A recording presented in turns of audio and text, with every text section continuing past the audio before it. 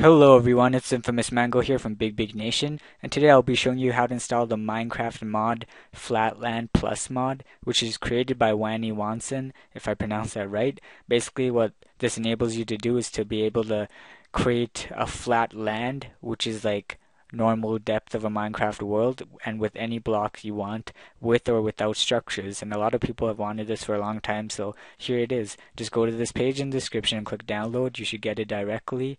And you need WinRAR 7-zip for this. You can check that in the description as well. So once you're done that, minimize this and go to your search bar and type in %app data % and go to your roaming folder.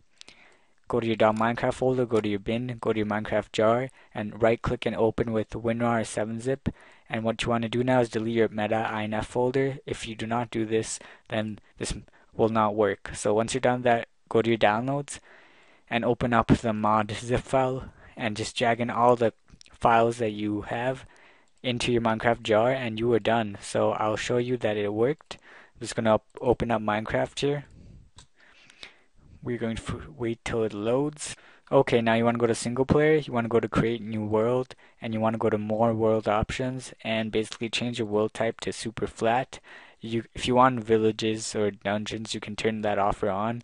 I'm going to keep it off, and basically you can put any seed, your block ID. Just click here. I'll post this in the description as well.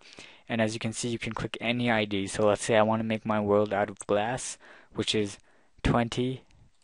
Item ID 20. I will just type in here 20, if I can get it to work, and click done and create new world, and you will see it spawn a world full of glass.